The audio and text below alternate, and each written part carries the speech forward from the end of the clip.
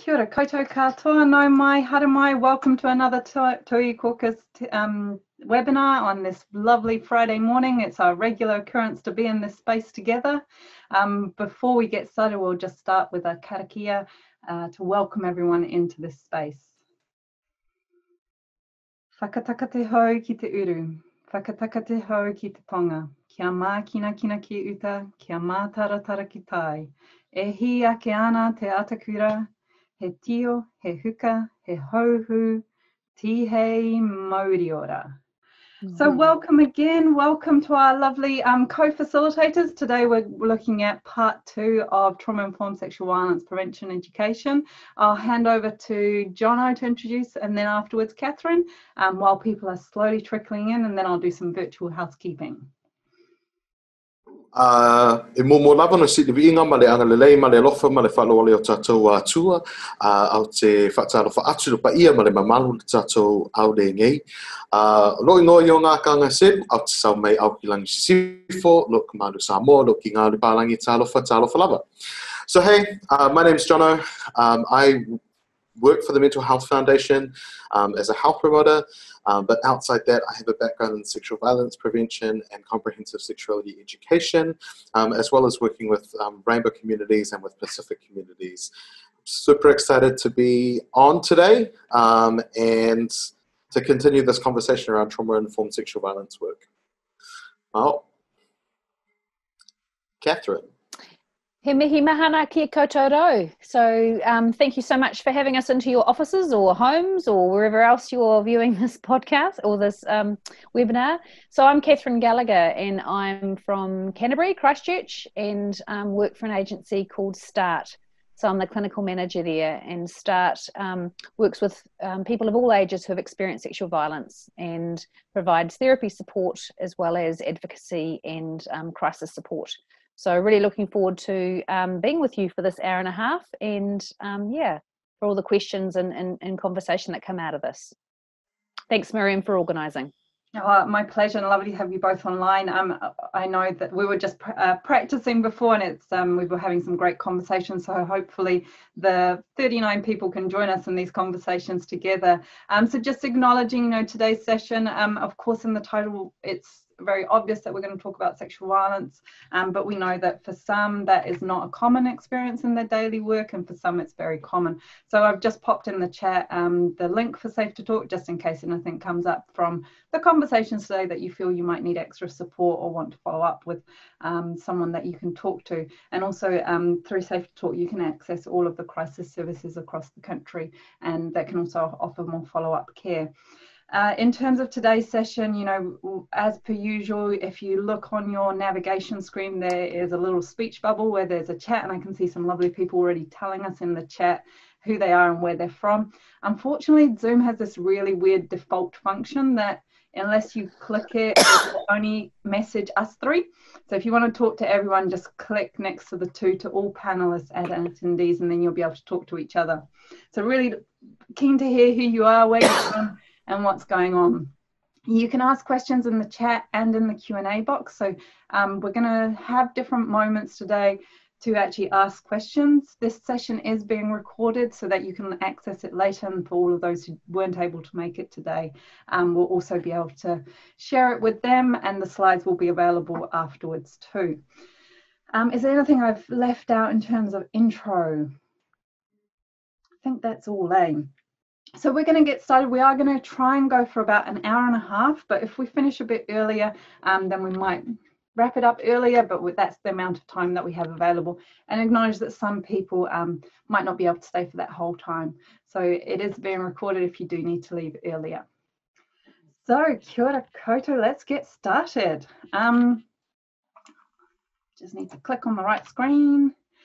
So it is a carry on from the first session, so the learning objectives stay the same. So creating safe learning outcomes for the two sessions are creating safe learning environments using facilitation, co-facilitation, communication styles by projecting calm, confident, positive persona, recognize definite emotional states in group settings, manage them to ensure the safety and well-being of participants, engage with target groups by using participatory teaching methods, modeling consent and relating respectfully, and a sensitivity to the complexity of power, authority, privilege within the context of Aotearoa New Zealand. In today's session, we're going to do a little bit of a recap of what we did last session around the role of the facilitator. A lot more in depth around understanding behaviour and trauma, because lots of questions popped up from last session that we thought would be really useful to address. Going specifically into the needs of young people and responding to to behaviours in the classroom. All of this is part of the Te Wākia National Network Ending Sexual Violence Together Tauiwi Caucus Workforce Capability for Prevention framework. So some of these we did talk about last time, and we did send out to everyone the document with all of the information. So we won't go into depth, but it is that's where lots of this information kind of is framed in. So going into the role of the facilitator, Jono, did you want to link us in a little bit with what we did last time?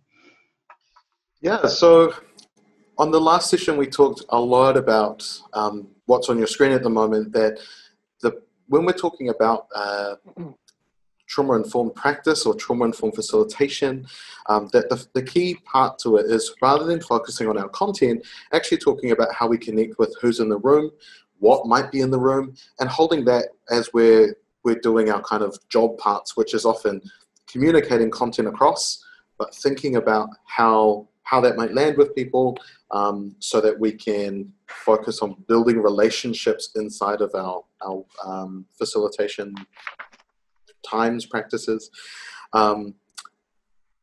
Yeah, so I mean the slide sums it up really well.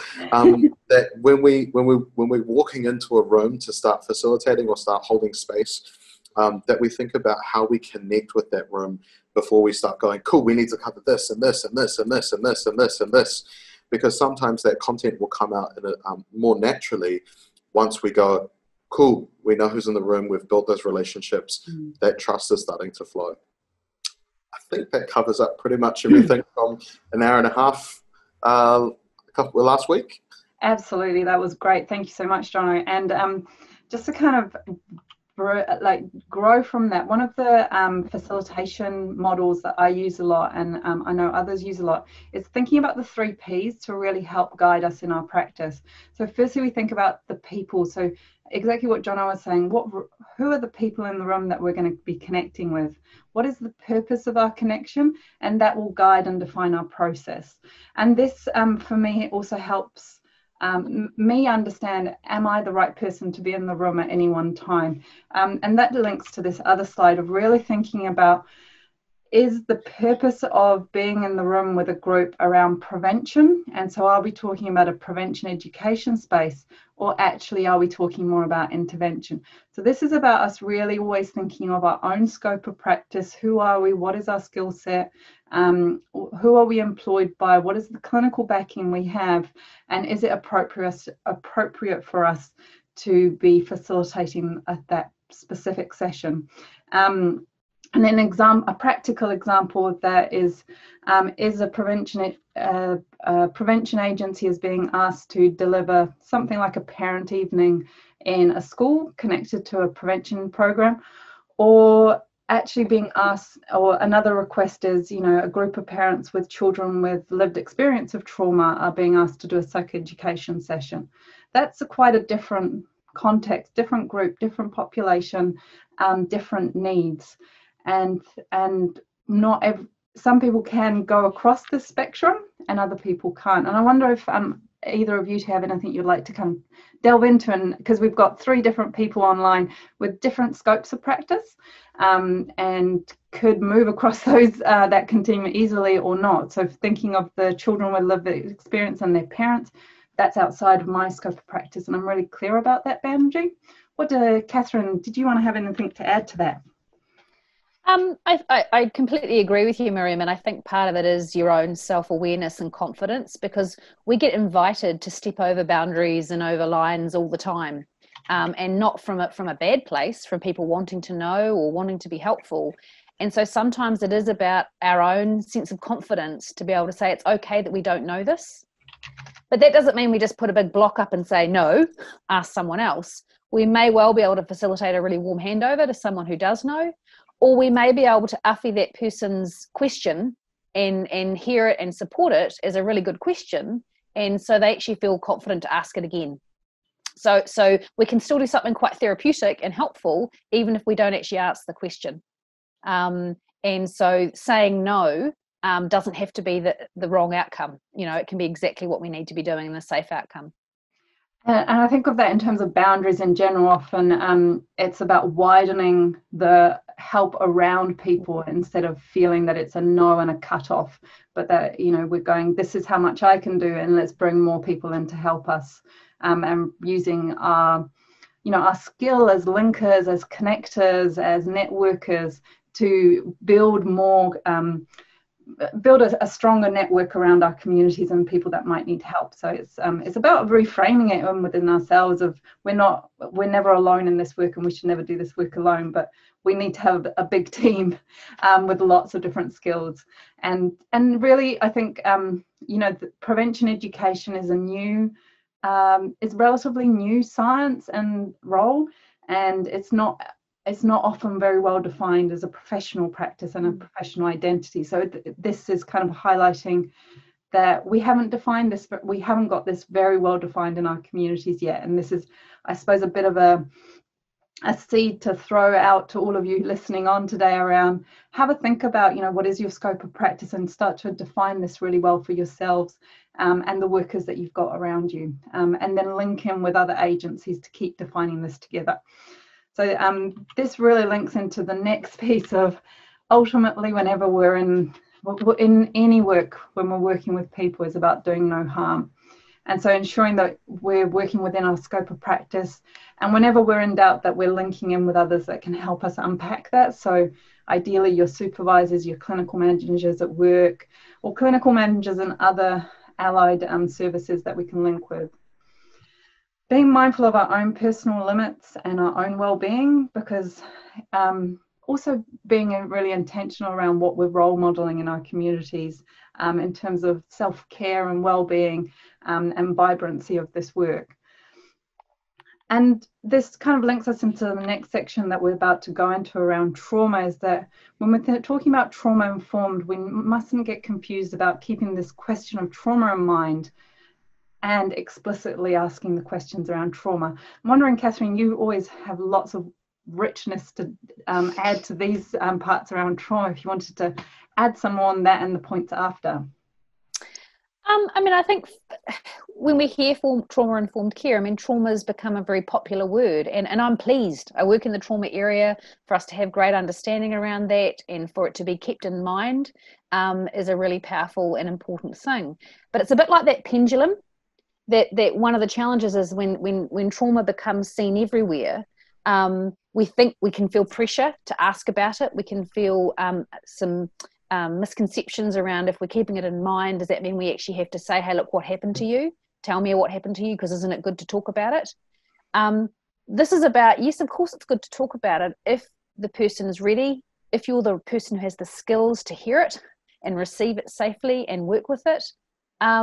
So again, it comes back to that scope issue and that person's safety. By keeping it in mind, it just means that as we'll talk about through this workshop or webinar, that there are some ways to, in actual fact, you could argue it's good clinical practice, as we were talking before, Jono, to be aware of the person sitting in front of you and what they might be faced with and what they might be challenged by, and adapt your approach to them accordingly. That's what we're talking about. It's not having to dig into detail. Jono, did you have anything you wanted to add on that? Yeah, I'm trying not to add too many things that we're going to cover off later on in the webinar. One of the things that I think that sits with me a lot, and I know Catherine's going to go into a little bit more about what trauma actually is and how to think it, like how to kind of define it outside of the buzzword that it has kind of become at the moment, is that for me, when I'm thinking about it, especially when I'm sitting in a room facilitating, or if I'm walking into a more counselly sort of space, is thinking about trauma as those things that were too hard to feel at the time when an experience came up. And so for someone, of course. So as a facilitator, my thinking always goes to, and I said this earlier, it was like, oh, should I say it or not? But essentially, trauma-informed practice, I've got Catherine's backing, so we're all good. Essentially, trauma-informed practice is about not being a dick when you're standing in front of a room and holding that space, thinking about there are other people in the room and other people have had all sorts of different experiences. Some of those experiences might have been great. Some of those experiences might not have been great, which is kind of the trauma stuff. So thinking about that as we walk into rooms or walk into situations, that's the sort of stuff. How do I do no harm around that?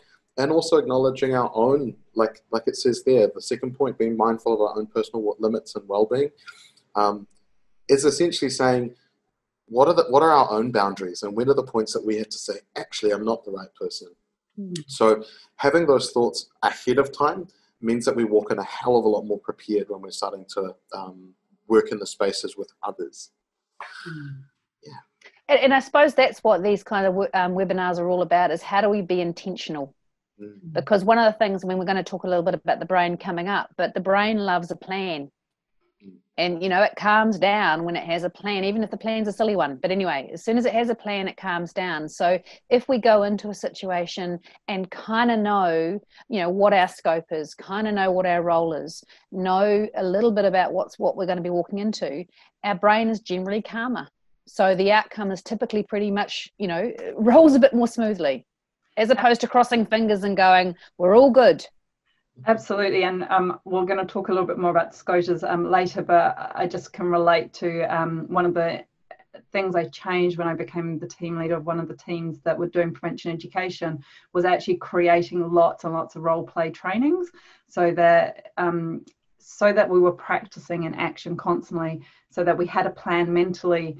We had a mini experience so that we didn't freak out in the group, and actually practicing a lot. And people often hate role plays, but we talked about that last time, that it's actually the best way for us to train as facilitators, as community, people engaging with the community, is practicing a lot before we go out into the community. Okay, so now we're going to delve into trauma and behaviour. So if you do have questions over this section, we'll try and respond as we go. Let us know what you need from us, especially as we've got Catherine, who explains it so well and has such a huge amount of knowledge. So Catherine, if you want to direct me with the slides, I can just go at your pace. Did you want to talk this one though, Miriam? Because that was kind of you setting the scene. Yeah, so the scene here is really around, first of all, why do prevention workers need to know about trauma? And it was really interesting when we were doing the research back in 2017. I got asked this a lot because I kept putting in the documents that prevention workers needed to have a baseline understanding of trauma, and also a basic understanding of how healing could occur in its diverse forms. You know, there's lots of different journeys, but just a basic understanding of what safe trauma practice looks like in that healing space, therapy space, long-term recovery space. And the reason for that is first to so I'm going to start backwards, is to be able to explain trauma in education settings, and actually that real role that we can have of being able to do some basic community information of this is what happens, this is what counselling could look like, and demystifying some of the things that probably lots of our communities are worried about. And lots of people in the community don't want to go to a therapist because they don't want to talk about it being the trauma event. So being able to demystify some of that in a really accurate way is really important. Having within sexual violence prevention education, one of our aims is to change attitudes, beliefs, and behaviours. And if we don't actually understand some of those concepts, then we have a limited understanding of our practice. Also understanding trauma, how can it impact people's decisions in the moment, in particular in the cases of sexual assault. And some questions popped up last time of, you know, what should we be teaching? Is it fight, flight, or freeze? And it's kind of understanding actually what's happening in that moment helps us understand how we can also talk about it with a group of within group. And then really getting to understand people's lived experience in the design of any prevention program, so that you know, if we are thinking about being trauma informed, then we need to understand what it might be like for someone in a classroom listening about these things, so we can design activities safely, so that we can think about, you know, are we giving the participants all of the responsibility for their safety and well-being, and can they actually go about doing that, or should I bring in more safety around them so that it's easier for them to access help? So this is how we can become better preventionists, is by having a really sound knowledge of trauma in our kitty, I suppose, in general. And I think either of you would like to add on that. I just was reflecting on that continuum we had before about prevention towards intervention, and I think as someone who works in both spaces, but more in the intervention space, actually someone understanding themselves and having what's going on for them make sense is absolutely intervention. So I think one of the things that we don't do often as clinicians, we don't do that well, is psychoeducation, or giving a really sound picture of what trauma is. And I think if you're able to have that down pat and really get it, then you're going to actually make a huge difference for people, because we all like to make sense. And that helps us panic less, and it helps us feel much more safe within our own skin. So it's you can't underestimate how important this is. Absolutely. Okay, take it away, Catherine. So, I mean, I think as part of that making sense, I mean, clearly no one's going to put their hand up and say, can I have some trauma, please? You know, we tend to, it's pathologized, it's not a nice experience, and quite rightly, you know, we need to understand it and treat it with respect. But we also need to know that it makes a lot of sense. And one of the things that I think makes psychoeducation or education around trauma and sexual assault so important is that when you actually, this stuff does make sense.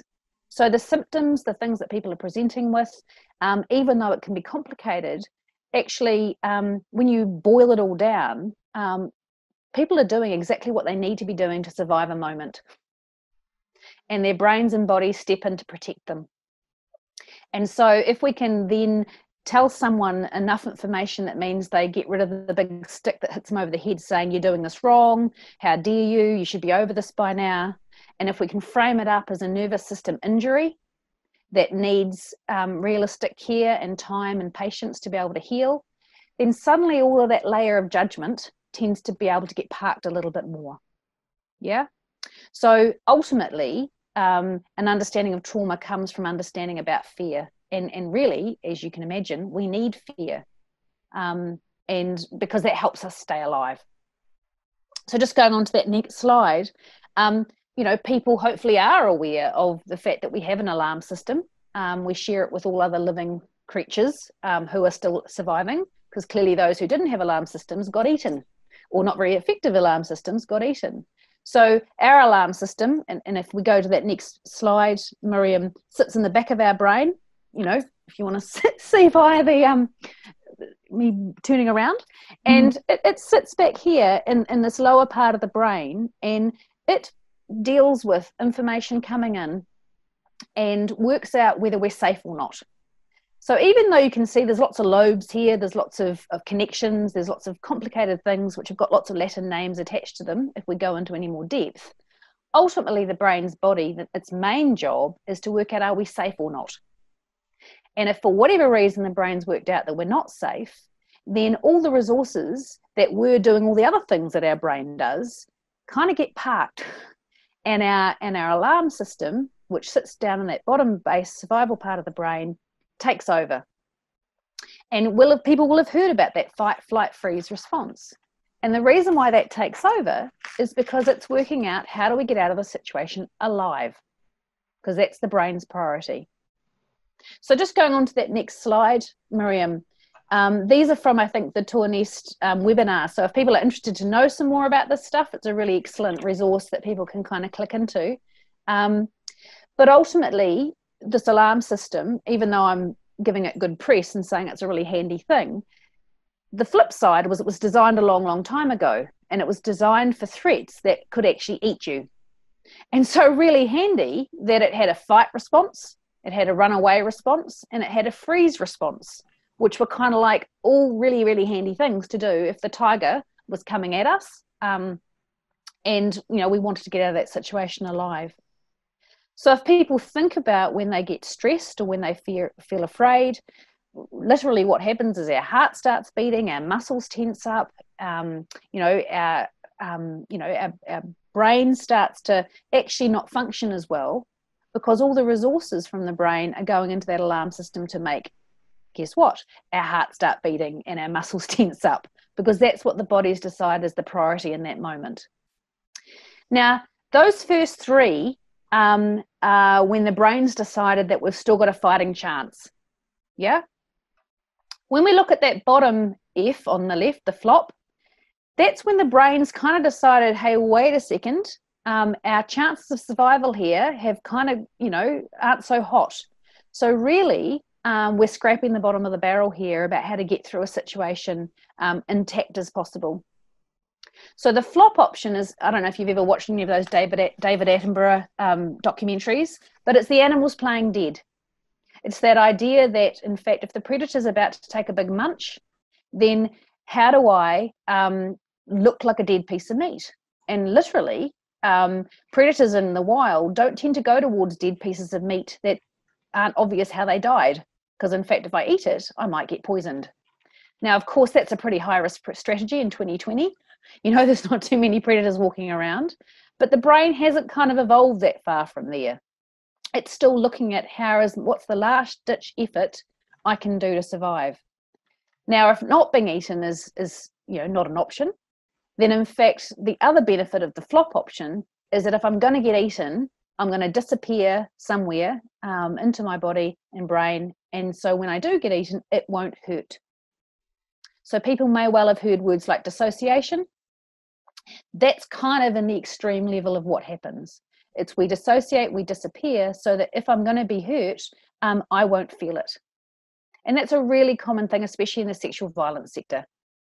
And I think one of the things that a really key part of psychoeducation is what we're saying to people is, hey, you know how you handled that situation, you know what you did. Guess what? Your nervous system kind of stepped in there and made those decisions for you. And I'll often say to people things like, if we sat here and really tried hard to not breathe, I'm sure you're a compliant bunch. You can do it privately or in your own homes. We're not watching. So if you really worked hard and tried to hold your breath, what would ultimately happen? Now, Jono and Miriam, you can answer. What's going to happen if we hold our breath? Ultimately, what's our body going to do? Just not start breathing when it's almost at that point of dying. We can literally not stop ourselves from breathing unless we're doing something else rather drastic. Our body will start training but even like at some point you can extend how long you can hold your breath for, but it will still breathe. And if you were so compliant and really dedicated to the role, you could actually hold your breath till you passed out. All kudos to you. What would your body do as soon as you passed out? Breathe. Yeah. So I think that it's examples like that. It's like sitting there with someone and saying, let's try really hard and stop our hair from growing. Or let's sit here and try really hard and stop blinking. People kind of smile and go, well, of course you can't. But when it comes to responses, we kind of go, well, I should have fought back. Or I should have run. Or I should have at least been awake. And again, it's that reminding of, hey, actually, you had little to do with this. It was your brain deciding what needed to happen in that moment to stay alive. And I think lots of these, our communities understanding these responses better, understanding actually how physiological it is, and it's not cognitive, it's not at a brain level. And there's some really interesting research around emotions and responses and culture, and this level is actually shared by all humans, no matter what cultural ethnic group they're from. Where it differs might be around meaning making afterwards, and how we understand it afterwards, but this response is shared across the board. And I think the more we understand this, the body's responses to threat, it might also help challenge some of those very strong victim blaming attitudes that we have that often are our community trying to make sense of why didn't someone run or fight back, and we have an answer now of going, actually it's part of how we're designed as humans. Yeah. And really and going to that friend option, I think that this is another important point when we think about victim blaming, is that, you know, before all this stuff happens, you know, if the ground started shaking now, and you're in a room with colleagues, I imagine the first thing you'd do would be to look to them. Now, it's a bit weird because we're on webinar. So, you know, I might look to you, Jono, and you, Miriam, and you're in different parts of the country. So if my ground's shaking, it's probably a Christchurch thing. So I'd probably be sitting here looking at myself. Anyway, but we socially reference, because we were designed that way, to seek out, to flock together, to kind of connect with people, to work out just how big a threat this is. Because if I'm having a bit of a hard time working out how scared I should feel, I'm going to look to you. And if you're freaking out, that's a pretty good clue that I should freak out too. If you're looking pretty calm, then in fact, maybe I need to actually adjust how I'm reacting. Now, this is a really good clue, you know, a bit of a taster for how we're going to go with this, is that how you respond in the face of other people being stressed can actually help regulate their system. Mm. The other part of this friend thing, though, is that when we are dealing with situations of grooming, or when sexual abuse is happening in with trusted people, then in fact our tendency to go towards connection and to seek out safety with people who are supposed to be keeping us safe means that our system can actually backfire on us a little bit. Mm. And we can try and stay in connection with people who might actually be hurting us. Because in fact there can be a whole lot of drivers that say actually connection and being attached to people is actually more important than it's a very essential part of safety. So again, some of that victim blaming can link in with people going, well, why didn't you tell? Why did you keep going back? You know, you were in this, you know, we were next door, you could have just called out. Well, there can be a whole lot of reasons why I didn't just call out. And it can be linked with this nervous system response. So we've got a little question here, and I'll make sure that I read it properly. So if a person is diagnosed with a mental disorder, and for the person that put it in the chat, if you have any kind of further description of what you mean by mental disorder, does it affect how we can educate them about trauma? So I suppose that kind of, it's getting us thinking about how we tailor different information for different audiences, and what we might bear in mind there. I mean, it's a very broad question, as is this topic. So this is a wee snapshot. I mean, I think that you could argue that mental disorder is often actually the brain and body's response to try and cope with stress and genetics and all those other sorts of things. So in fact, if we actually understand their mental disorder or mental illness, it can make a lot of sense in terms of why they're presenting in this way. And so one of the biggest things is we're not wanting to pathologize, we're wanting to understand. And so in educating someone or in talking to someone around this stuff, we're wanting to present this information not as the expert, you know, this is how it is. We're wanting to be curious. We're wanting to have some basic information that we can feed into the conversation, that reassures, that validates, that makes clear. But we're also, again, being cautious and not making assumptions about how it might be heard.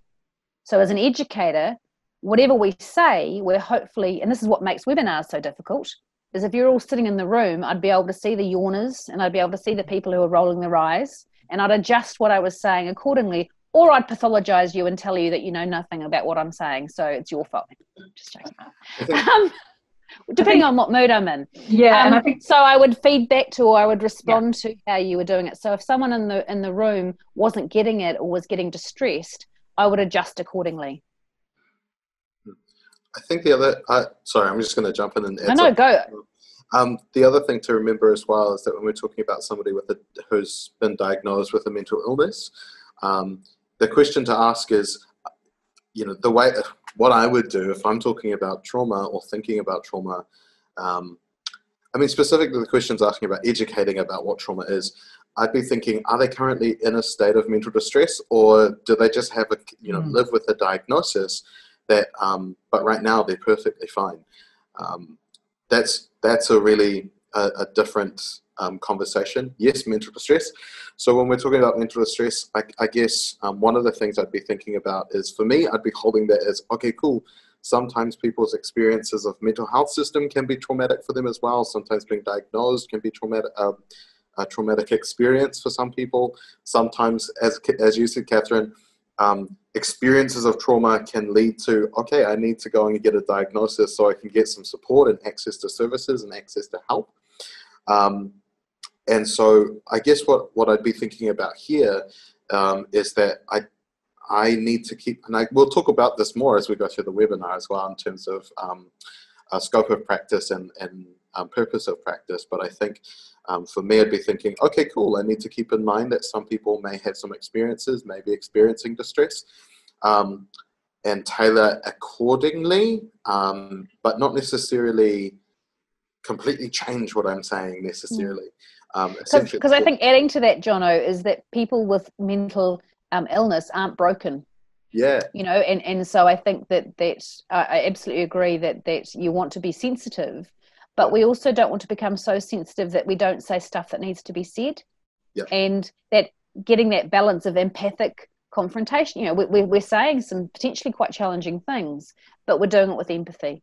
Sorry, to interrupt. I could add to that. I think what we said at the very beginning, it goes whether we're working with an individual or a group, is that we connect before content. So actually the first piece, whoever this person is are we connected? Like how have we built a relationship in terms of a professional relationship?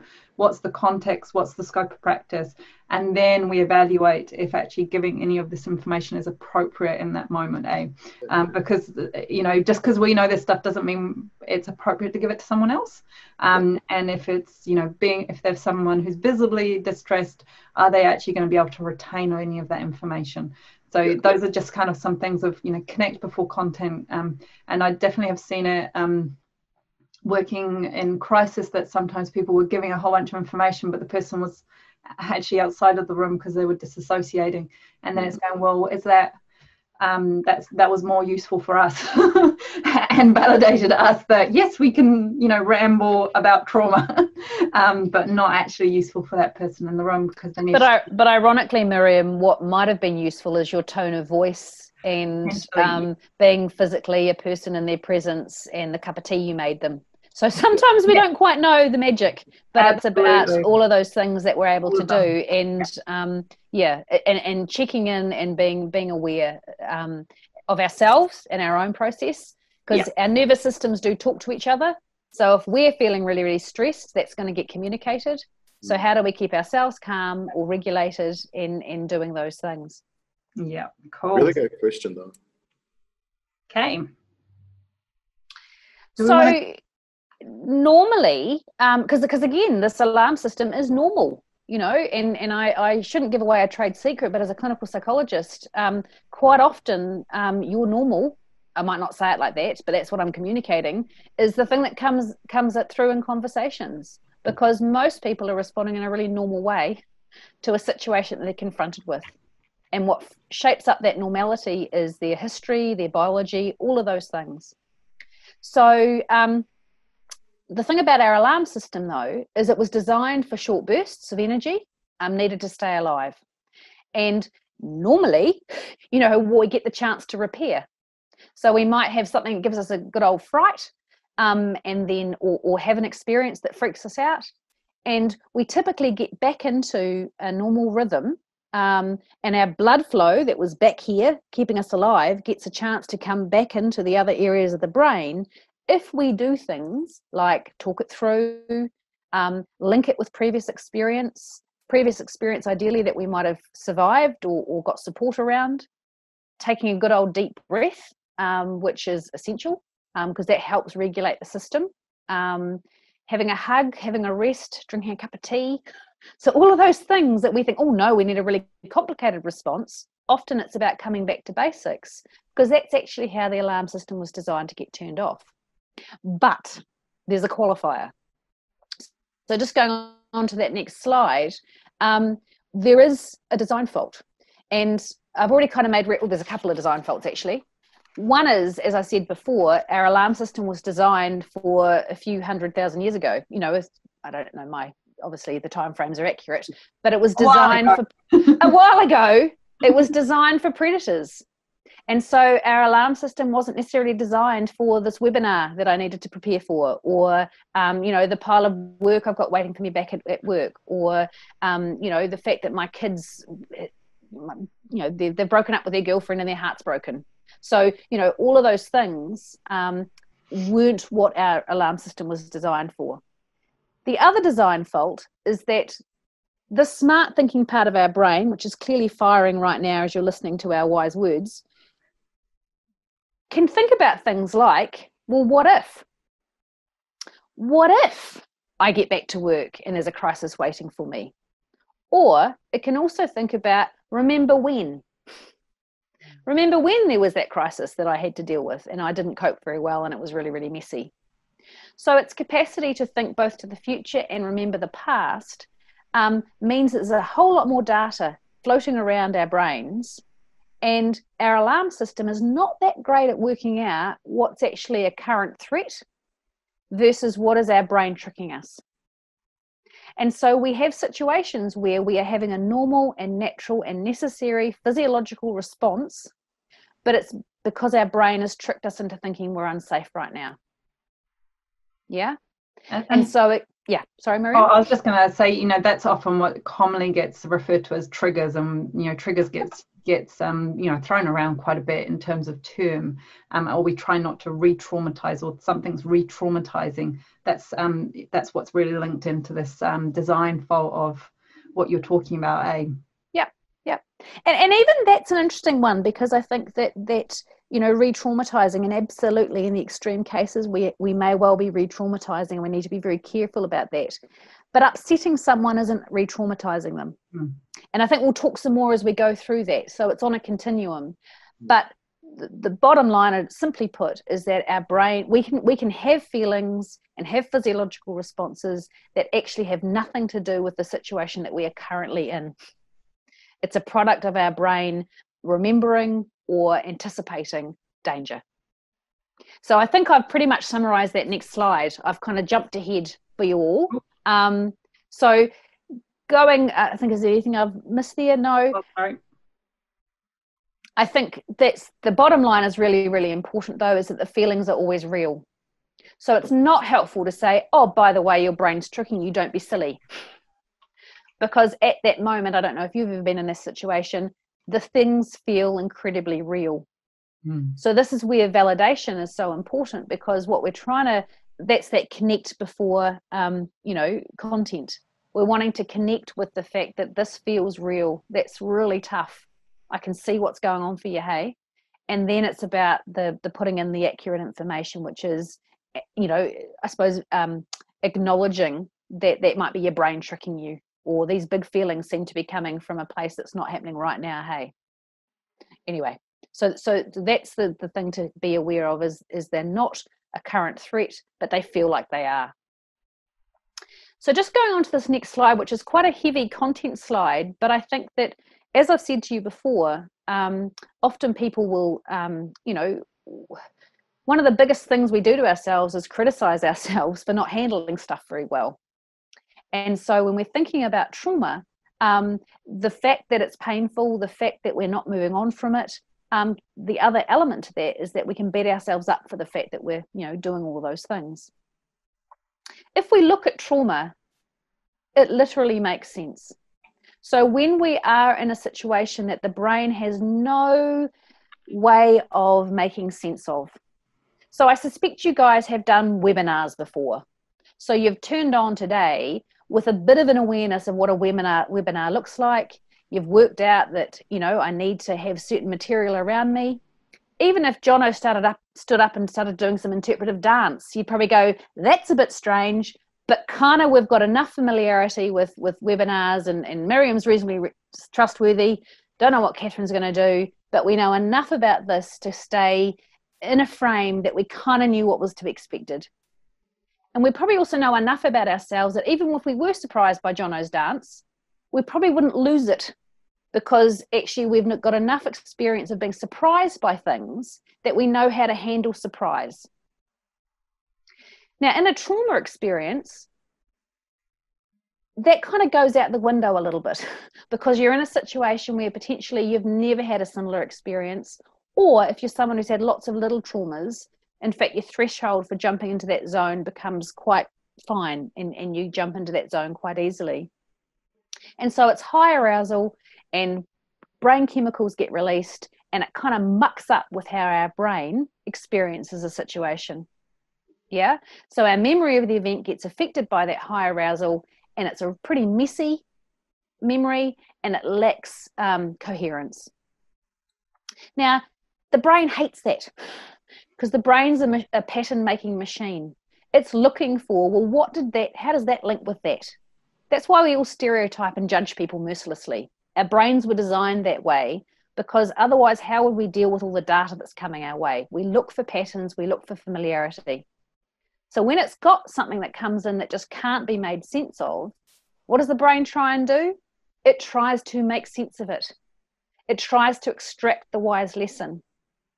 And so people might have heard the term flashbacks, and clearly that doesn't bode well. We're not thinking yay for flashbacks. But literally flashbacks are the brain's attempt to extract the wise lesson, to work out what just happened. And where's the filing cabinet that I can fit that into so I can put it away? Literally, when it comes into our brain, though, that's pretty distressing.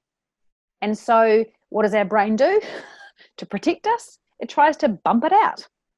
So this is what really happens when people are dealing with trauma, and certainly if it moves into the post-traumatic stress zone, is you've got this pattern of being triggered, information coming in, our brain trying to work it out, but then also it being so painful that we try and, move on from it and kick it out again.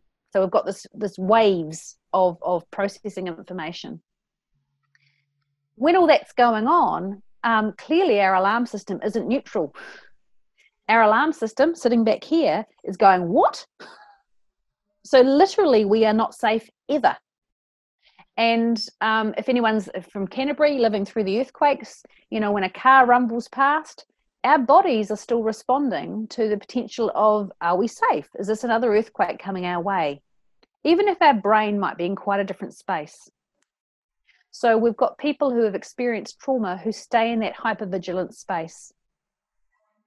And of course, all the while, the brain is trying to make meaning.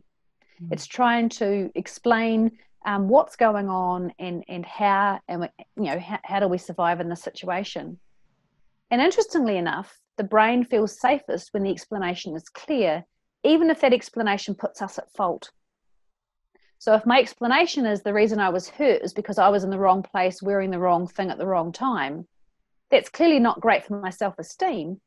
But from a safety point of view, I might hold on to that because in fact, then I know what to avoid.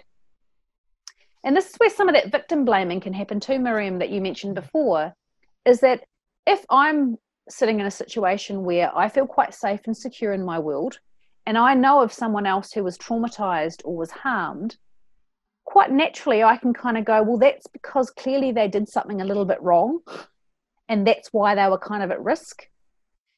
Now, logically, I'm not thinking that, and I'm probably not going to admit that in public, but there's a part of me that goes, well, if I know why they got hurt, then that means I won't get hurt because I won't do those things.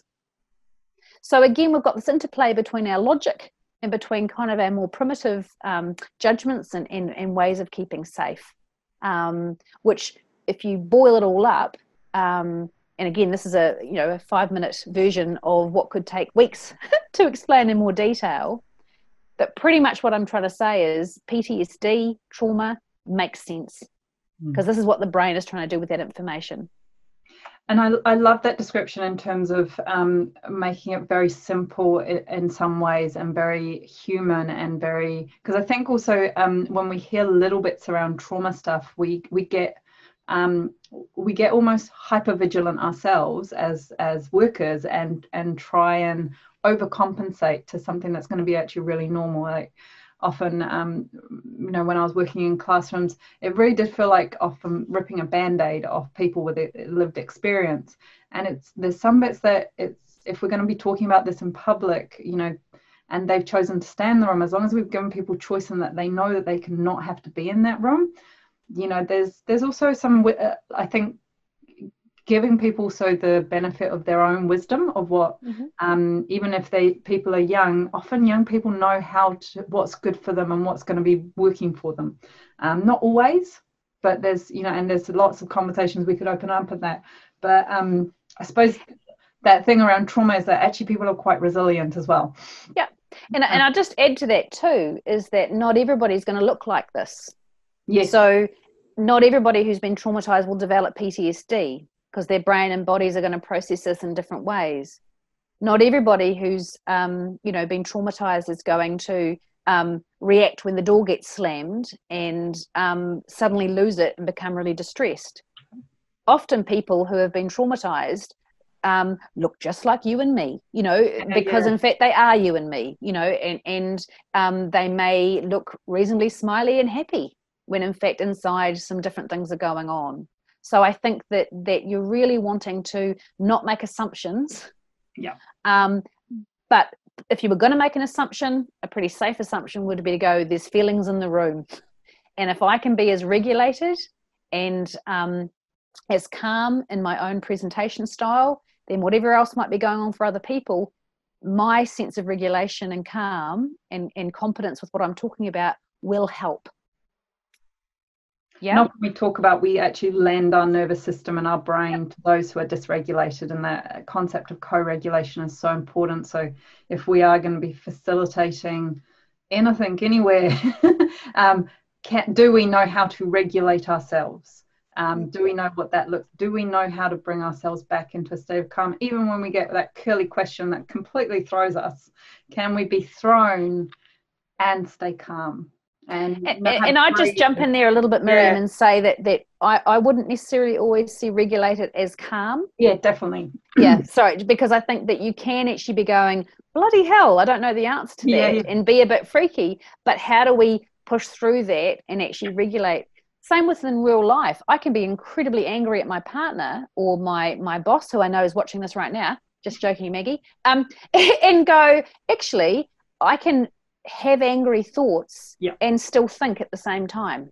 Yes. And that's the challenge, is that we can make some assumptions that if I'm regulated, I should be calm, which can put extra pressure on ourselves. Whereas in actual fact, it is just about how do we come back to a state of homeostasis? How do we come back to our core? So I'm just going to skip ahead to this slide and maybe just open up. Just someone commented, totally great, simple explanation, Catherine. Thank you. Maybe just open up for some questions, because we're going to move away from this trauma, like explaining the nuts and bolts of trauma, and moving into some other topics. So if there's any questions people have, either put them in the Q&A or in the chat, or maybe just put in the chat anything new you've learned. Maybe let us know if there was something you hadn't heard before that you did, and we'll just give you a couple of maybe 10 seconds to think about that and start typing. And if there's no urgent typing, we'll move on. I guess. Yeah, go for it, Jono. While people are typing in their questions or thoughts or comments, earlier on in my career, when I was a facilitator in sexual violence prevention work,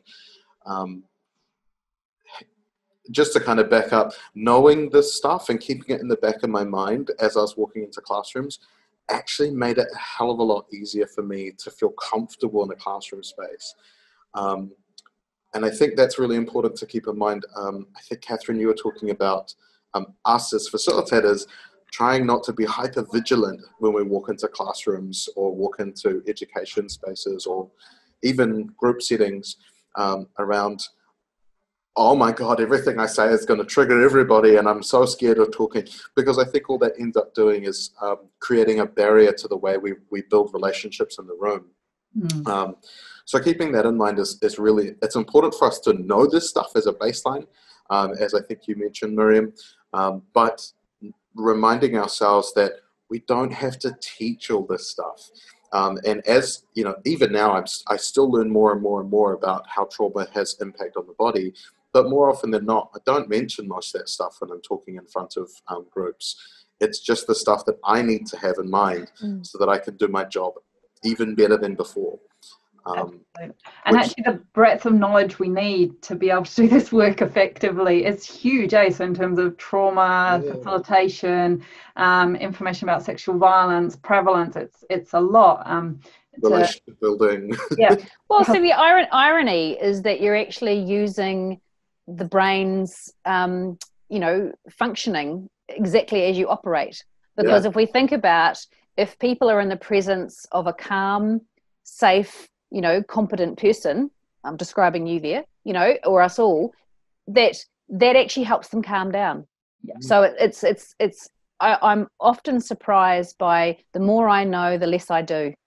Now, does that make sense? That I'm not having to make the noise. I'm actually just being, and realizing that as the facilitator or as the clinician, it's how we hold ourselves that is actually the point, and how we communicate. And there's that great term, those who are experts can explain things so simply, and when you have complete mastery over something is when you can explain it in really simple terms and distill it. So and that's a journey. And I suppose if you're new to this line of work, or if you're developing this line of work, that's don't freak out if you can't do it yet. Just keep working at it. Would be so. There's a couple of questions. Overall, people are finding it really useful. Some things that people found interesting is that they didn't realize that psychoeducation is actually really important for people that might have experienced trauma in that one-on-one situation. They found the explanation of the 5 F's really useful. Also being able to reframe things around victim blaming. And the one question that's come through that I think we could all try and answer for ourselves, because I don't think there is one answer to it, and then we can move to the next section, is are there any recommendations on how we as facilitators can self-regulate? So that's I don't know if anyone would like to start that, but the initial reaction for me, or response from me, is that actually it's so individual, and each one of us, we're all unique, and that is, I suppose, one of the reasons why I love this type of work, is that it forces me to delve into my own personal world and use myself as the key tool of my practice. So getting to know who I am, and what, where are my little pressure points and bits that make me angry or make me squirm, and some of it, and finding ways to address them, resolve them, explore them, be curious with them is probably what I continuously do. And being interested whenever something new pops up. And it's like, oh, didn't expect that one. And I think that's also when I recruit in this area of work, I'm always very interested when people tell me that they've had a lived experience and they've solved it and they're all better now. And I'm like, that's actually a journey as well, of we never know what might pop up as well. So yeah, interesting stuff. I like to think about self-regulation as an ongoing process throughout, before, during, and sorry, I'm doing hand movements that you can't see, before, during, and after sessions. For me, I find that a really good way to start to frame up. Lots of people talk about self-care, and I'm not a huge fan of the way that self-care is often framed up in our industry or in our spaces, because it can feel a little bit like it's all your responsibility to look after yourself. But I think the way that I like to talk about self-care or self-regulation is as it's connected to our community as well. And I think I may have mentioned this on the last webinar. But in terms of self-regulation, for me, and perfect, I'm glad to hear that it's actually connected to the way our brain works. But going in prepared, not just on my content, but also in all of this kind of around the topic thinking stuff that we need to do. How do I actually do my practice? Having that sort of preparation stuff and what might come up and how might I deal with it. Then during the session, sometimes during a session, it's literally about taking a breath back, admitting that I don't know things, and saying that this is about us working together. So we're speaking relationally. Or sometimes going, hey, I've got a plan with my co-facilitator that I'm going to tag in and tag out because I don't know, or I'm just feeling a little bit like blindsided. So having those little things during the session, definitely taking a few moments to breathe is how I find really helpful. especially if I've just been hit with a question or something that I was like, hello, a new thing that I wasn't expecting to come up during this session, but has, and now I don't know what to do with it, rather than trying to rush into explanation or burble through something until I have an answer.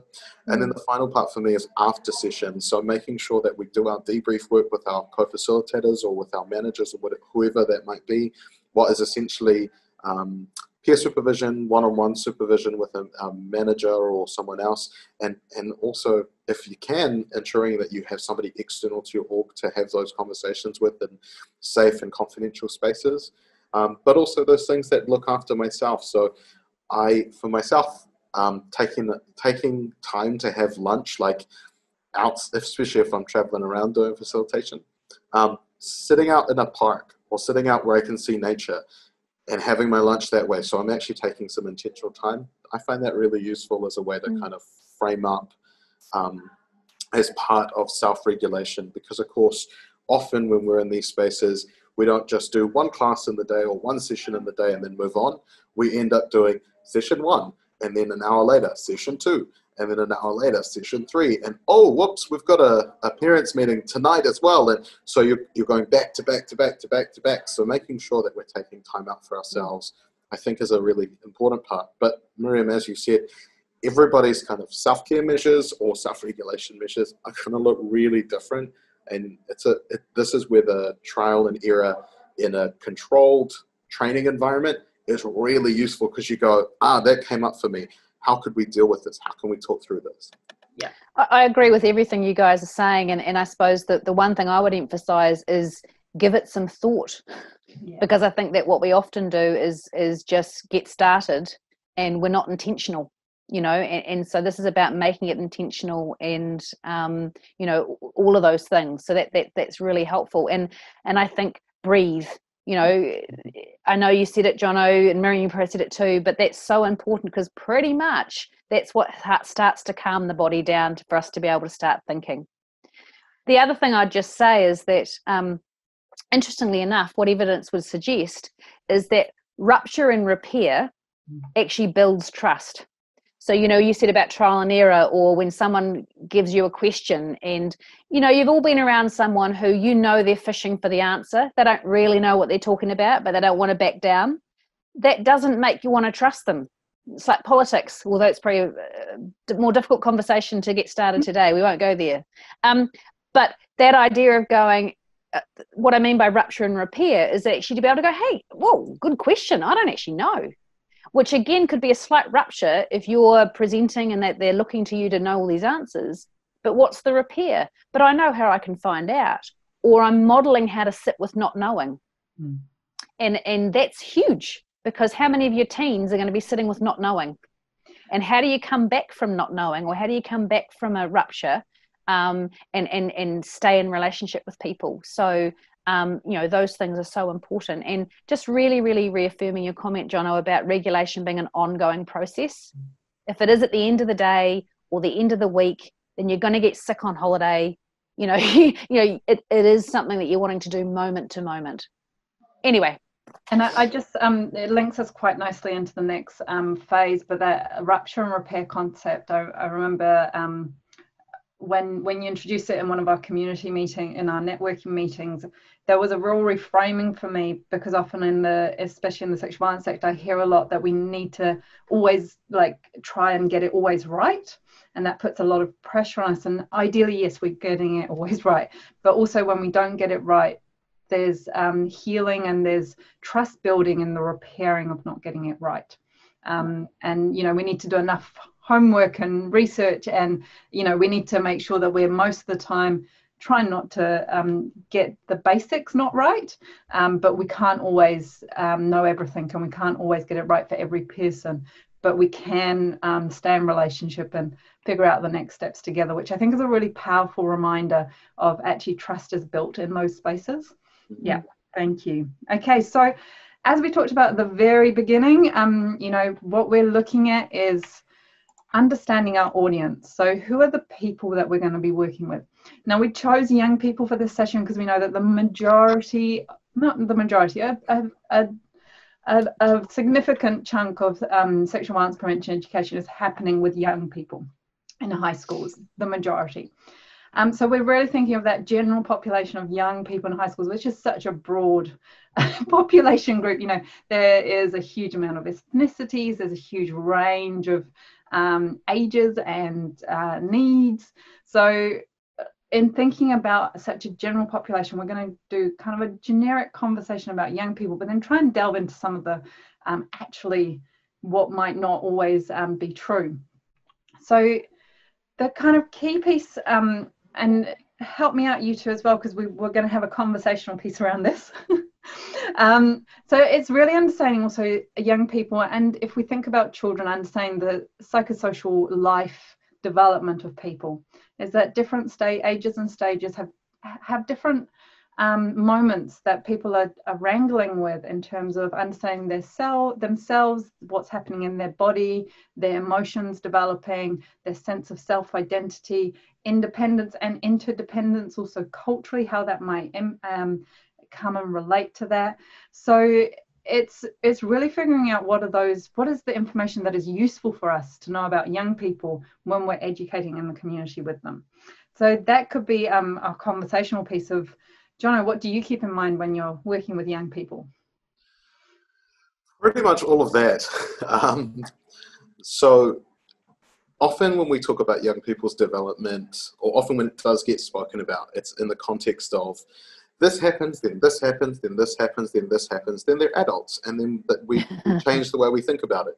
And it's this linear process that just continues to happen just as a result of I'm getting older, therefore I will develop. And I guess some of that stuff is useful to keep in mind. There are some physiological changes that are going to happen, but there's all of the things that impact. So all of this, the various different diversities that you just acknowledged, Miriam, I think have huge impact on the way that young people develop anyway. Your cultural context. So Catherine, I think you brought up earlier, before we jumped onto the webinar in our little planning session, around kind of different quadrants, different ways to think about it. So there's, of course, the body changes, the physical or physiological changes. There's the emotional changes that come up, and that can be, you know, our, let me say the right words, emotional growth can change and develop and be impacted by things like experiences of trauma, or just essentially the environment we grow up in as well, the cultural context that we grow up in, and actually the cultural contexts, I'll say broadly, whether that's our home culture, the social culture we are involved in, all of those kinds of things. And I think in the context of, I find this come up a lot in terms of sexual violence prevention education, the stuff around how much do we know from our experiences, so our street smarts or our life experience sort of impact, that some people, and there's also intellectual growth and development as well. So when we take all of that and put it together, every young person looks very different, and sometimes classrooms within the same school can look very, very different, where different levels of development or growth are happening at different paces, especially when we put in the complexity of the different areas. So it's useful to know this stuff, but it's also important that we don't take it as a guide of, okay, I'm walking into a room full of 17-year-olds, therefore, according to the book that I read, this is how we deal with 17-year-olds, full stop, that's it, done. That it's important to acknowledge that within the same room, you might have such a diversity of different development and growth. So again, we don't necessarily need to literally acknowledge that in the room, but it's good for us to acknowledge it in our minds and use it as part of our preparation. Because if we don't, then we may not be pitching stuff correctly. We may be pitching stuff to the wrong audience. And just feeding on that, Jono, I think that I often say this about working in the sexual violence sector, full stop, is that we have to honour the complexity. So all of those things you just mentioned are so true, but we also don't want to get freaked out by it. Because if we get freaked out by it, then actually we do rely on our manuals. Because typically what we do when we're scared is either avoid or call in sick, don't take the job in the first place, or get the manual and become a little bit rigid because that makes us feel better.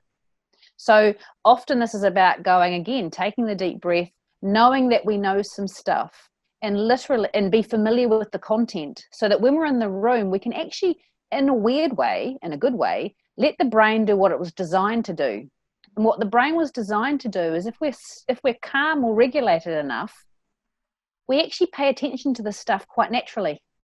Yeah. So, if you're paying attention to someone who's disconnected and kind of, eyes out the room, we notice that stuff because that's what we were designed to do. And if we're co-facilitators, you can work the stuff out quite practically. So it's how do we be regulated enough so that we're paying attention?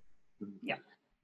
But not forgetting the fact that actually we are still just being a human to another human being, and we're not going to get it wrong. We just might get different versions of right.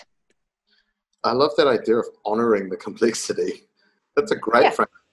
I'm going to borrow that from you. Thanks. All good. I like you don't be a dick. So I'm going to borrow.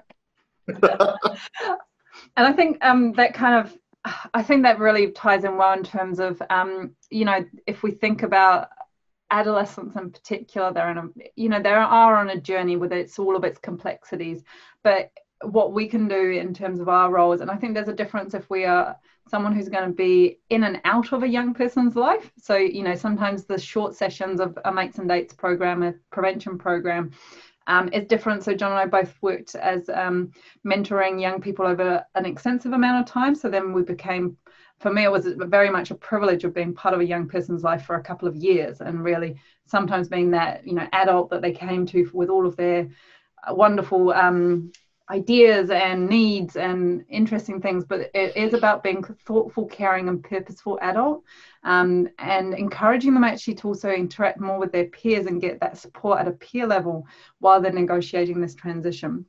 And for me, the kind of key piece in all of that with any community group, but especially with young people and children, is our boundaries, so that we can feel them in the room. We have an actual embodied sense of our own boundaries and the safety connected to them, so that we can feel them in the room live and role model when we might feel that they're transgressed in a kind of a big T and a little t, that could become a teachable moment, and that we can actually discuss it and have that experience of rupture and repair of, I felt that actually something disrespectful happened to me. How do we renegotiate this space together as a group, so that we can be together and continue to learn together in a group?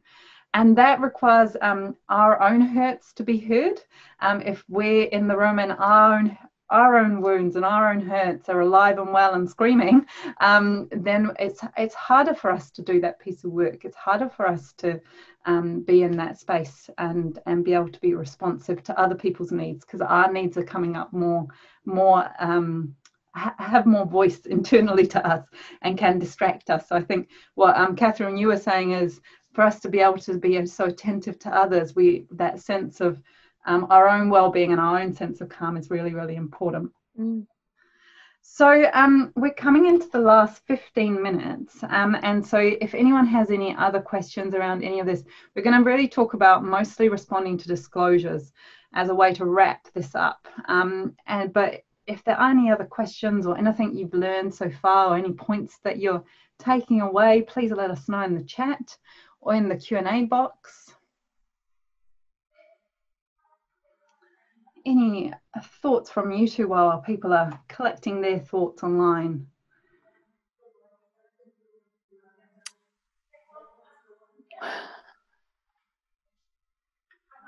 I mean, I'm just sitting with the value of these conversations. Hey, it's one of the things that we're all going to be coming from our different training and obviously training and having knowledge about child development and all those sorts of things. So it's all the stuff that informs us. And it's having conversations with colleagues, it's having safe environments, peer supervision, good people to check this stuff out with, because if we're feeling like we're standing on solid ground and we've got people in our corner, then we're able to go forth and do this stuff so much more effectively. Absolutely. Yeah, nice. Someone else just mentioned honor the complexity. They're also taking this away. So Nice. Happy to share. Yeah. So just reminding ourselves of the principles of trauma-informed care. So the concept of safety, choice, collaboration, trustworthiness, transparency, empowerment, and cultural historical gender issues. So we talked about those in the first presentation, which is recorded a little bit more in depth. But we're going to really think about these in terms of responding to disclosures. So that's probably one of the things that people often are worried about when they do this work, or sometimes feel a bit freaked out about, especially if they haven't ever responded to a disclosure. So we're going to dive right into thinking about that. I think we talked about this quite a lot, so we'll go straight to the responding to disclosure side. So should we first define a disclosure very quickly in terms of what it is? So the easiest way to think about a disclosure is often people can verbally disclose to someone, or they're telling us with their behaviour, and it can be either one-on-one or in a group. And we can think about those in different ways as well. I think we're not going to be able to go into it huge amounts, but we wanted to give some key pieces that actually help anyone in any situation do this in a safe enough way, and really then after this session really advise people to go off and get more training in this area, because there are services that offer responding or dealing with disclosure training all over the country. So the first thing is actually to breathe and not panic. And we've talked a lot, and it's tied in really well of our own self-regulation, but the concept of breathing and pausing before responding and giving yourself a little bit of space to just collect yourself. It doesn't have to be in a calm way, but just containing your own self for a moment before speaking just allows you that gap. And that gap our brain actually works pretty quickly sometimes and is quite a powerful little processor. So allowing yourself that gap helps generate a response. Catherine, I wonder if you wanted to talk about the do no harm and you can do good, because you've explained that really well before. I think that obviously all of these, the follow-up bullet points are around saying get informed, so know your policies, and Miriam will go through those as we go, and that's really important. But it's also really important to know that if this is all you ever find out about disclosures, and you find yourself managing one, then to treat it like a taonga, it's a gift.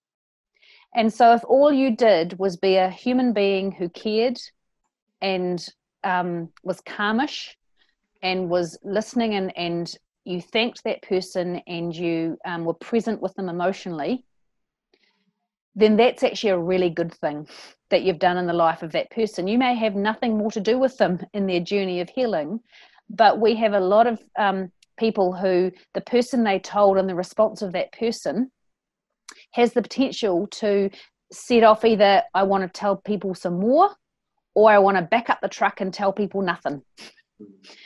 And so again, that idea of in a way, don't jump too far forward, that actually just being present, being emotionally comfortable enough in our own skin to be able to hear what they have to say. The only other thing which I don't think is there is that idea that it's not necessarily a taonga that's ours to keep, that in fact it may be one that needs to be gifted to someone else who can then keep that person safe.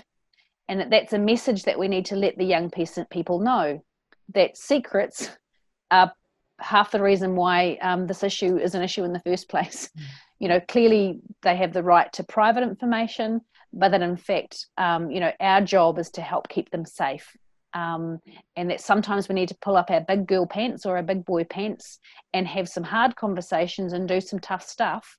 And that's a really important part of our role. So that's probably more than what you wanted me to say, Miriam, but said it anyway. That's absolutely perfect. And I think that's kind of where training can be really useful to further some of that, because for example, if we go back to the trauma-informed care principles, where you have to, as you said, pull your big people pants up and have those hard conversations, knowing how to do that well. So how do you how do you create choice within that hard conversation, so that the person that you're having that hard conversation with feels that they have, has that sense that they have some autonomy over themselves, even though we do need to go and tell someone else. That's quite a skill set to be able to do that well. So that's why we really recommend you need further training on this. But if you're, as you're saying, if your response is connecting and being clear around your scope of practice and clear of when you're not the right person to deal with this. And I think there's a really interesting element where I've trained people and they almost freak out of, trying to have a disclosure, and straight away is like, I'm not the right person to talk to. Because sometimes there's still this fear of you need to get it right. So it's like calming that piece down and connecting and exploring, I'm not a trained counsellor, or I'm not trained in this area, but I do know some people who are. Shall we bring them in? Is that useful for you now? Yeah. And that's that bit about the do no harm, because if someone, this is the thing about human nature, they have seen something in you or in this situation that has made them feel safe enough and brave enough to tell. So if all you did was honor that and go, thanks, you've been so brave, and now let's look at what we're going to do with this. And then you can say, let's bring in the cavalry. But, it's that moment of upping someone's bravery because they've seen something in you that means that they, want to take this further. But we also, as you were saying, Miriam, it's not solely their choice. And I think this is where often when we work with children and younger adolescents and even older adolescents, the assumption is that we're dealing with mini adults where they get the full choice about whether this gets talked about some more. And so just to put that in there is that these sometimes we are actually having to tell people because in fact it's not the young person's decision as to whether other people get to know about this to keep safety. And one of our attendees has just put through some really great examples actually of how you can do this quite subtly of, even just offering, we do need to go somewhere else, but would you like me to be present when you talk to them? Absolutely. So it's those bits of choice. Would you like me to tell them, or would you like to tell them? So those are really great examples. Well done for bringing them forward, of just very simple things of, I still need to go and tell someone else, but here's how we can negotiate this space together. And you can have that power back on these specific things, not on the whole piece, because I need to be the adult in this space and actually get address the safety issues.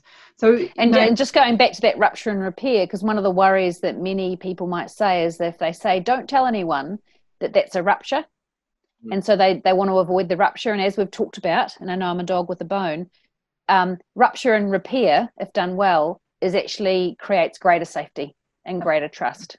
So we're not wanting to avoid it. I'd say one last thing in there. I know we're really quickly running out of time. Is in terms of mitigating power, and this is where getting more training is really important about responding to disclosures. But that often that's part of your setup when somebody comes and starts talking to you is, if you talk about these things, then I will need to go and talk to. So it's all about the way that you set up the conversations as well. And the last thing that I will say to that, just before we move on, is going back to a point that was made right back at the beginning, that as facilitators, as educators, our job is not to process the trauma. Trauma-informed practice isn't about us actually, okay, we've got to fix the problem, we've got to do all the work. It's about holding space. And often that's a term that gets thrown around a lot, like, our job is to hold space for the young people, or hold space for the people that we're training. But Catherine, your description of holding space was stunning. And that's not something that we often dig into when we're in these spaces, hence the value and the power of these kinds of conversations of what does it actually look, sound, feel like to hold space, and where does our job stop, and we need to make those referrals across. Yeah. So to kind of concretize some of these weavings that we've been doing and bringing them to some solid learning blocks, if we think about ourselves going out into the community, so ideally getting training before we do this, with some, solid framing for ourselves, and that hopefully this webinar is not the only place you've learned some of these things. Knowing your own policies and procedures, and the policies and procedures of the setting you're going into, and that's really important, because also we need to hear, is the process for that young people have in place in their school settings, does that feel safe for them? And if it doesn't, what's your internal backup plan? And ideally you've got that backup plan before a young person has disclosed to you, so that your organizations and the organizations you're working for, having that conversation with the schools, figuring out this process you have in place for the young people in your schools isn't working for them. How can we support you to improve it? And I'm just wondering, Miriam, whether even Toa Nest is a place where people can go if they don't have policies and procedures. Others do. So the most important one is to have one. And if you don't, then contact Miriam. There are places to go to get them. We'll connect you with who have them. Yeah. The other really important piece is get to know, as an individual facilitator, your local crisis services, because on the phone and get to know the national helpline. Give them a call yourself. I used to get all of our facilitators to do this at least once, of actually experiencing calling the helpline and talking to the person on the other side, because then that overcomes that barrier of actually asking help for yourself sometimes, but also that they're a resource in the community. If you're having a tricky situation in a school, you've got obviously your line manager that you should be accessing, but also you've got other community supports that you can access. And thinking of the sexual harm crisis services in particular, this is what they do every day. And so there's a wealth of experience and expertise that you can draw on, and don't have to feel that you do need to do this all by yourself. And what Jono was saying is absolutely essential, is and that connects to the trauma-informed care piece of trustworthiness and transparency. Before a disclosure, ideally a young person knows how you're going to handle it, so that they can also make a choice whether they want to tell you or not. Because sometimes they might want to choose, if they know what the process is going to be afterwards, they might actually choose for their own wisdom and for what their needs are in that moment, not to tell right now. So that's kind of a summary of all of that. Now, we are at the end of our session, and I'm going to stop it there. And just wondering if there's any final questions that people had before we close up today, and hopefully we managed to cover enough and this was useful. I did see that there was a question, so you can type them in the chat or in the Q&A. There was an interesting question around last time I explained a bit roughly the friend response as a Stockholm syndrome, in terms of especially having that kind of befriending someone who is in the adult sexual assault world, where someone is being violent as a mitigation for violence. Do you have anything else you would add on that friend response and in that space? I think that it's complicated, because I think that there's the it can be used in both those frames. And I think just generally, if we get a fright, we've got our natural kind of response to that, and that is to kind of look and socially orient. But I suppose in a situation where there's been grooming and we're in a space of danger, then those natural responses don't disappear. We're going to continue to try and align with the person who's meant to be the one who's keeping us safe.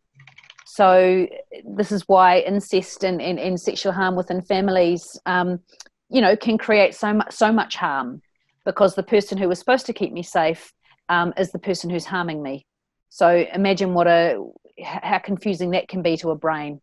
And in fact, we use whatever skills at our disposal to keep as safe as we possibly can.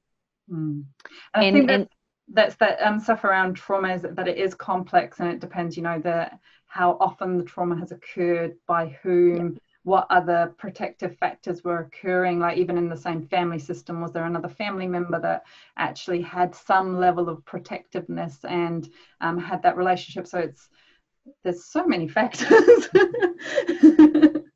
that I suppose in a very simple way of those are some common responses that happen within very specific context that will vary from individual to individual.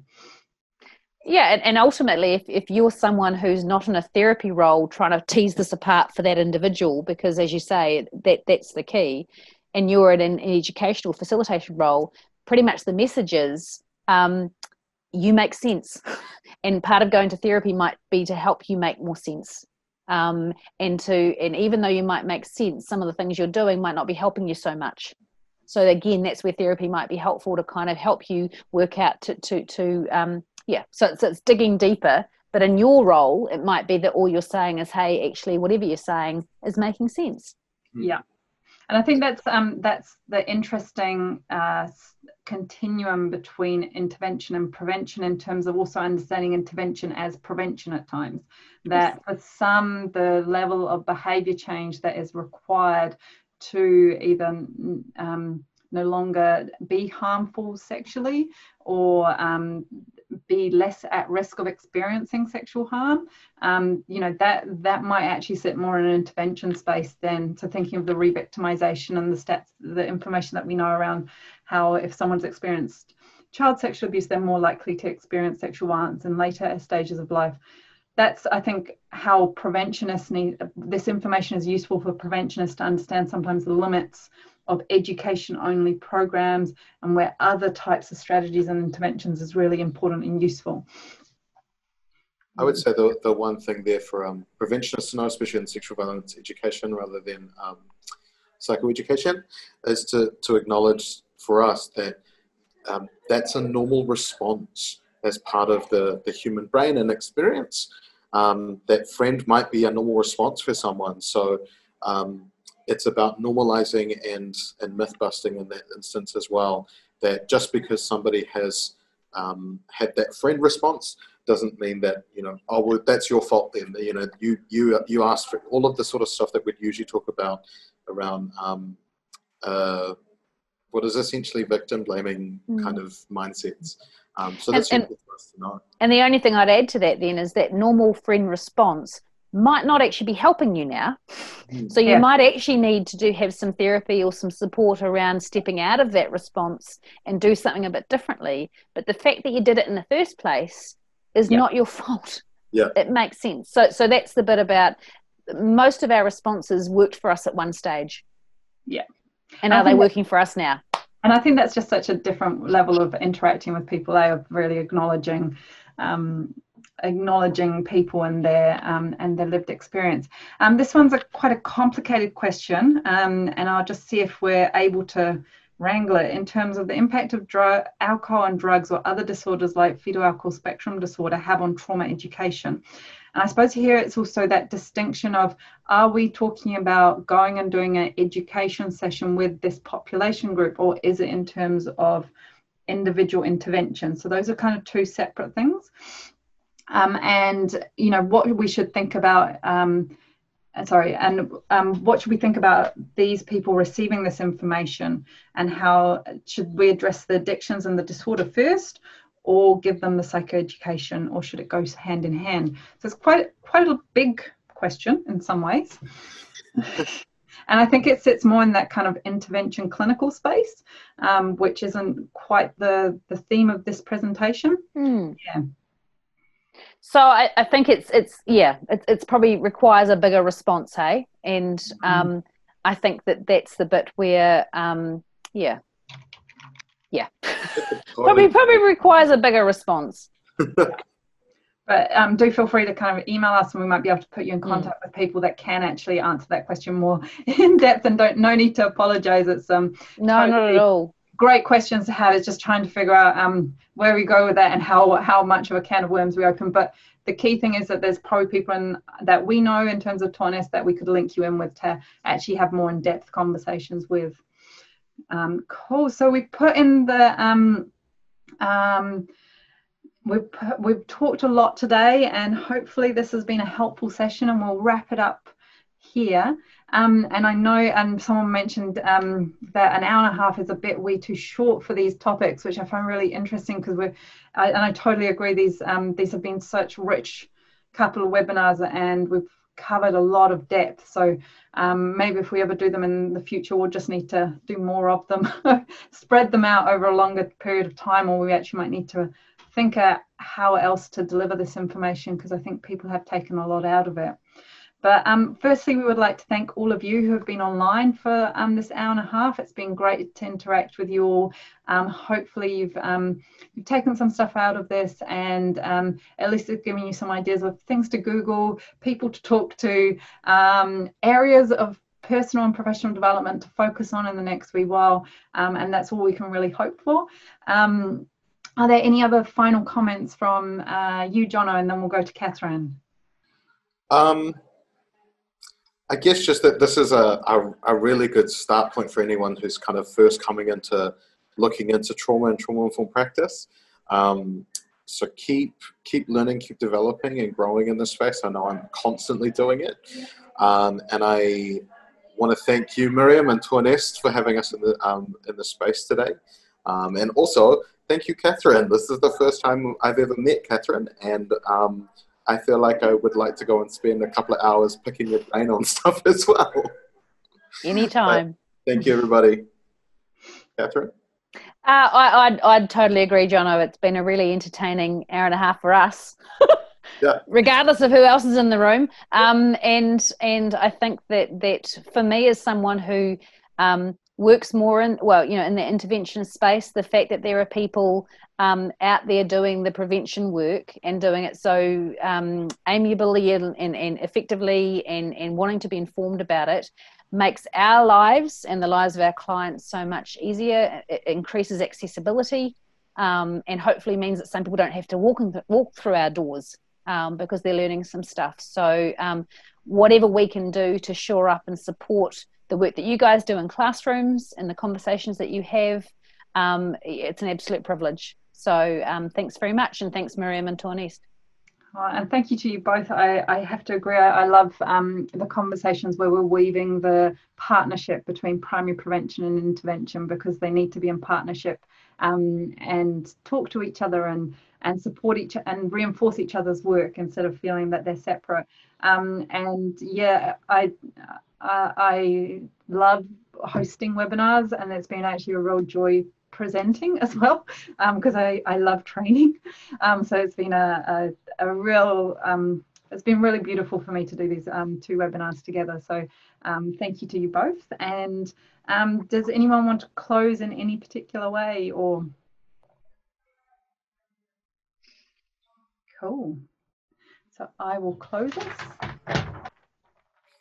Unihia, unihia, unihia ki te urutapunui, kia wātea kia māma, te nākau te tinana, te wairua I te ara takata, ko I rā e rongo whakaira ake ki runga, kia tīna, huie, tai ki e.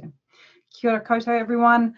Hopefully you all go well into the next stages of your day and have a wonderful weekend. This will get tidy up and put online on YouTube so it can be used as a resource for the future. Thank you to you both, and we will talk soon. Ka kite anō.